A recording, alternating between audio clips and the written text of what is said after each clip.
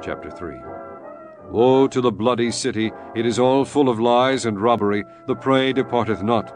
The noise of a whip, and the noise of the rattling of the wheels, and of the prancing horses, and of the jumping chariots. The horseman lifteth up both the bright sword and the glittering spear, and there is a multitude of slain, and a great number of carcasses, and there is none end of their corpses. They stumble upon their corpses.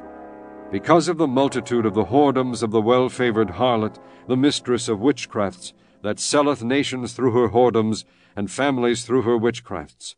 Behold, I am against thee, saith the Lord of hosts, and I will discover thy skirts upon thy face, and I will shew the nations thy nakedness, and the kingdoms thy shame. And I will cast abominable filth upon thee, and make thee vile, and will set thee as a gazing stock.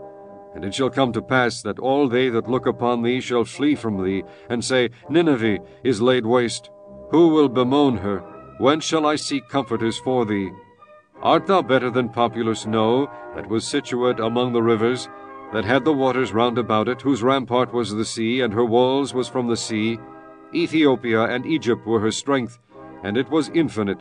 Put and Lubim were thy helpers, yet was she carried away. She went into captivity. Her young children also were dashed in pieces at the top of all the streets. And they cast lots for her honorable men, and all her great men were bound in chains. Thou also shalt be drunken, thou shalt be hid, thou also shalt seek strength because of the enemy. All thy strongholds shall be like fig trees with the first ripe figs. If they be shaken, they shall even fall into the mouth of the eater. Behold, thy people in the midst of thee are women. The gates of thy land shall be set wide open unto thine enemies.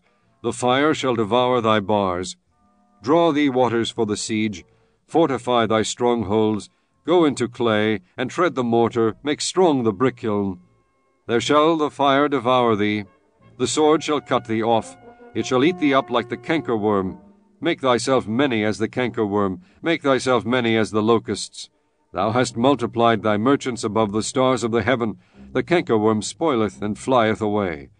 Thy crown are as the locusts, and thy captains as the great grasshoppers, which camp in the hedges of the cold day. But when the sun ariseth, they flee away, and their place is not known where they are. Thy shepherds slumber, O king of Assyria. Thy nobles shall dwell in the dust. Thy people is scattered upon the mountains, and no man gathereth them. There is no healing of thy bruise. Thy wound is grievous. All that hear the bruit of thee shall clap the hands over thee, for upon whom hath not thy wickedness passed continually?